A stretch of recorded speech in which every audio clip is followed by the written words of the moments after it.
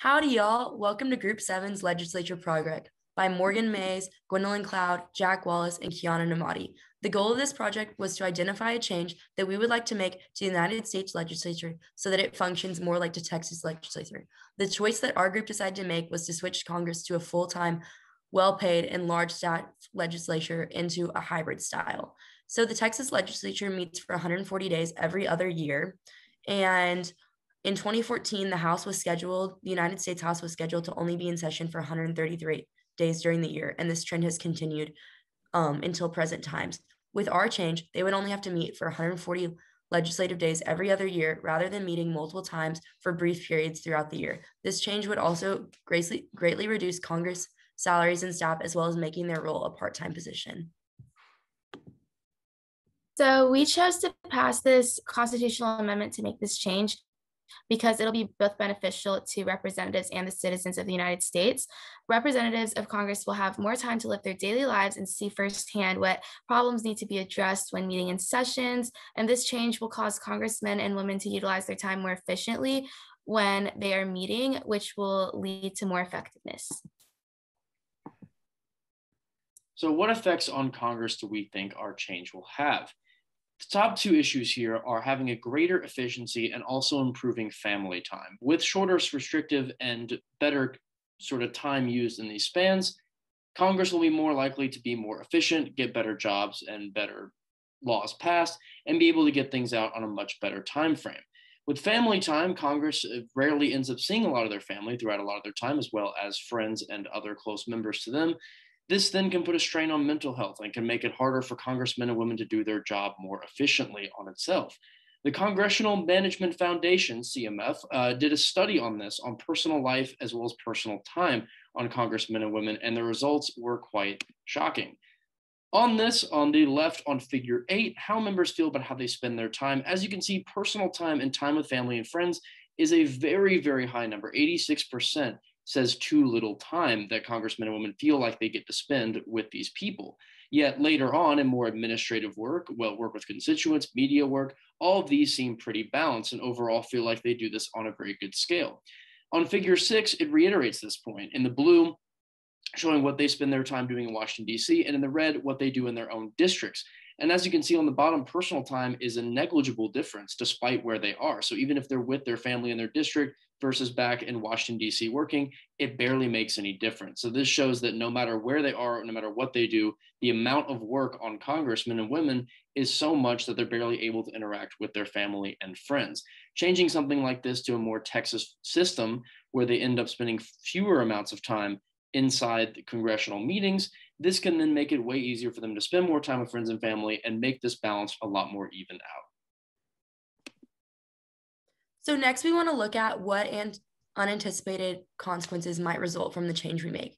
The law of unintended consequences is by Adam Smith, and it says that people are led by an invisible hand to promote an end in which they have no part in their intention. So while we are focusing on how these short sessions are designed to promote efficiency, this also means that representatives are going to have to create allies so they know when they bring a bill to the floor, it will pass because they have the votes for it. But another consequence that we're looking at is that with less time that is spent on legislative days, the government will save money that is usually used to keep the lights on in the chambers of Congress and allocate that tax money to another purpose. Additionally, we would see more tax money allocated to different purposes as a result of lowering congressmen and women's salaries when they switch from full to part-time. Another unintended consequence that we noticed is that less professionalized legislatures are known for having a higher membership turnover rate, and many Americans are highly critical of the idea of career politicians, and this would possibly break the cycle of people yielding their power in Congress for decades. Finally, when there is a limited amount of days that Congress can meet, there's much more efficiency. As I mentioned previously, representatives will not encourage a bill unless they know it will pass, which is going to lead to less time being wasted on failed legislation and more bills being brought to the floor each day that Congress meets. So what can Congress learn from the different ways state legislators function? Building relationships with citizens is not only important for legislators, but also the citizens because it allows the main concerns of the community to be heard. Examples of ways members of Congress can meet with people in surrounding communities are holding town hall meetings and district meetings. Allowing the public to have a voice will enable the legislator to remain in good standing with the public and benefit candidates running for office to build up their reputations. These relationships will also prevent legislators from being disconnected from their communities and realizing what they decide will also be affecting them, their own families, and even their neighbors. Finally, Congress can learn how to utilize their time out of session from part-time state legislators. For example, Congress can use interim committees, which are groups of people that meet between sessions to discuss topics and legislators will later discuss in session. These groups can provide information and insight on the topics to Congress before they meet to facilitate discussion during the shortened sessions.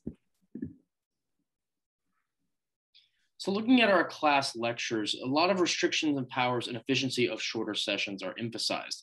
With the restriction of powers, it's these different changes can prevent the passing of dangerous laws as well as excessive laws. Getting too many of these things passed around, being able to basically streamline this process is really what we're trying to accomplish here. This efficiency of shorter session pretty much goes hand in hand with this, as we learned that doing both of these things throughout the Texas legislature can make it a much more effective and efficient government than what the United States government can do as a whole.